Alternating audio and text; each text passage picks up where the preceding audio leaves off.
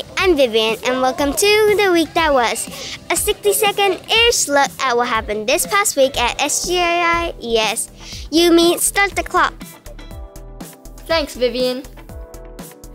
Monday, everyone arrived at school with a range of healthy food to help them through an action-packed start to Wellbeing Week. The virtue of this week, forgiveness. Tuesday, while working on our emotional well-being, students took time to acknowledge things that they were grateful for throughout the day.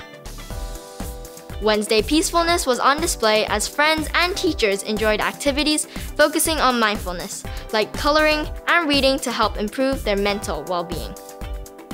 Thursday, our focus was on social well-being, as peers exchanged compliments, helped one another, and interacted with classmates showing plenty of unity. Friday, classes ended Wellbeing Week focusing on spiritual well-being, learning more about the importance of giving back before heading home to spend quality time with friends and family over the weekend. On behalf of the entire The Week That Was team, I'm Yumi and we'll see you again next time.